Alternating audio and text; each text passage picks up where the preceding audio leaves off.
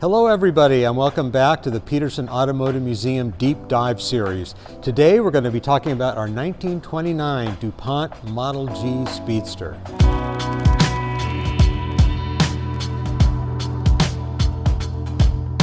It seems like American cars have always been built to a different formula than those from Europe and England and just about anywhere else in the world.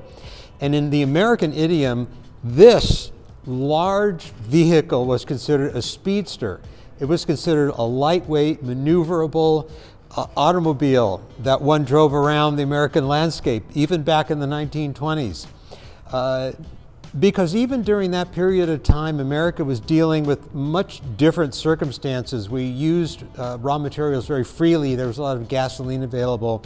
And America was a relatively young country, so roads were already becoming wider and wider, and distances between towns were becoming farther. So really, a car like this made sense for the United States to have. The DuPont had always been a luxury car, even from the very beginning when it was introduced. The earliest ones had 6-cylinder engines, but by the time they got to the Model G, they had scaled them up to 8 cylinders. Now, the 8-cylinder engine that DuPont was using was bought from a company called Continental, which may sound familiar because a number of manufacturers use Continental engines, which incidentally have nothing to do with Lincoln Continental because there was no real connection there. What DuPont did was to make their engines look a little bit sexier, because they were flathead engines, kind of unremarkable looking. They put kind of a faux camshaft cover, or a faux pushrod cover over the top, and it gave them the appearance of an overhead valve engine, which in 1929 was a much more sophisticated way of designing a motor. And of course, since it was 8 cylinders, you had to have a very long hood. And it seems like most American cars, indeed most cars from throughout the world during the early 1920s, were judged according to the length of their hood. The longer the hood, the bigger the frontal aspect, the more luxurious the car was. And the DuPont was a very luxurious car. This vehicle cost over $5,000 brand new, even in its roadster configuration back in the late 1920s. Now, the DuPont Roadster may have cost over $5,000, but for that kind of money, you were getting what only you and 6 other people could ever have, and that was a DuPont Model G Speedster. Now, only 3 of them were configured as boat tails like our car is. The other 4 were configured as taper tails speedsters with a spare tire on the back.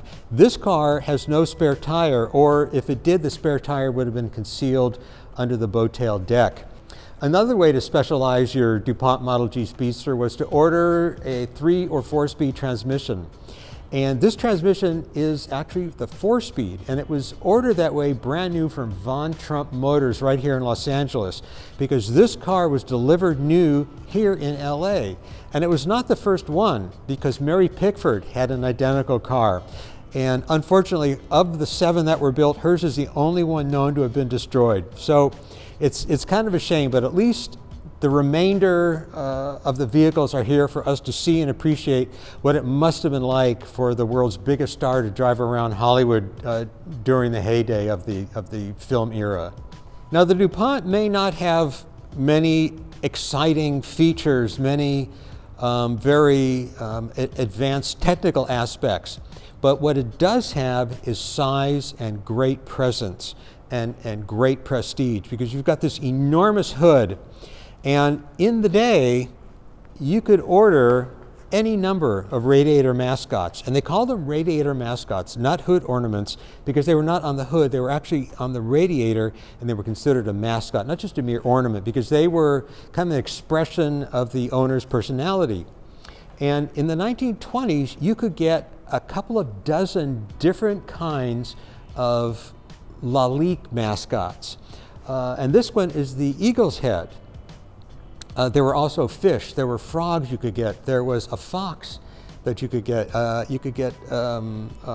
star, any number that you could have placed on a metal plinth and then screwed on to the radiator cap.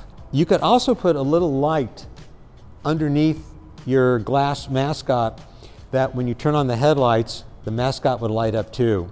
And speaking of headlights, the headlights on this car were wood lights. And the idea behind wood lights was that they had their unusual appearance because they refracted light in a certain way that it actually threw a beam better than it would by any other means. You have to think that back in the day they had big pie pan headlights that were extremely unaerodynamic. So these were a little bit sleeker, but in spite of what the advertising claimed, they were very, very bad at lighting the way, but they sure look good. Something else interesting about this car is the fender. It starts at the front. It's one continuous piece of metal that goes directly behind and to the rear. And it even kicks up just a little bit behind the rear tires to give it that little bit of flair. And you also have a wooden platform on which to step to get in the car. Now this was fairly essential because there was no door on the driver's side. Most of the time when you got in the car, it was parked along the side of the road, so you just got in off of the sidewalk. You opened the one door that was on the passenger side and slid across. But if your passenger was already in, maybe you didn't want to step over the passenger, it was easy enough just to climb up here, step in the car, slide behind the wheel. When you were ready to go, all you did was turn the key and adjust the spark and the throttle and the fuel mixture and the spark retard, and then push a button on the floor. And the engine would come to life almost immediately if everything was set up right.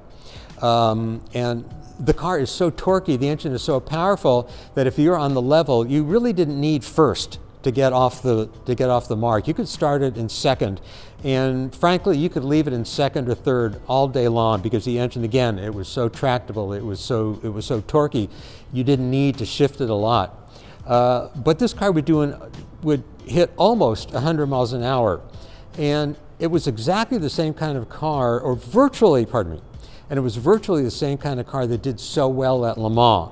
A four-seater version raced at Le Mans and acquitted itself very well and made DuPont kind of a household name among racing circles in the day because it did so well in that race. The vehicle that raced in Le Mans was actually a four-place car because they had to be, according to Le Mans rules of the time, family cars or seat four. But this is the version that sat only two. And it really is strictly a fair weather car, but now if it was raining or if it was unusually warm that day and you wanted a little bit of shade, you could put up the occasional top by unscrewing the brackets, peeling off the leather cover, and raising a framework over which you would put the canvas. And the canvas would snap to the windshield header, and in the back it would snap to the rear of the deck. Now, if the time ever came where you needed to transport something, not that a DuPont Model G Speedster was meant for transporting anything, you came to the back, unscrewed two brackets, unlocked the side, and then you could lift up the entire rear end. And this kind of gives the whole thing away. This is why they call it a boat tail, because if you picture this, you can turn it upside down, put a matching one on the other end, and it looks almost like a canoe. It's almost like a boat that you could take down a river. Again, a true boat tail configuration. To put it back, you simply dropped it back in place and spun the latches shut, and you were good to go again. If you were feeling especially extroverted on your drive out, what you could do was engage the exhaust cutout by actuating a knob that was on the floor of the car. What that did is bypass the muffler, and it channeled the exhaust out so that there was much less back pressure, but it also gave it a very aggressive exhaust note. So if you were bearing down on somebody and your Lalique radiator mascot and your gigantic radiator weren't enough to get them to move out of the way, then the exhaust note would certainly capture their attention and have the desired effect. This was a car not for mere transportation. This was a car for sporting purposes when you wanted to make a statement. And in Los Angeles, by the 1920s, you were what you drive, and DuPont Model G Speedster would have been the perfect way to say hello to the world.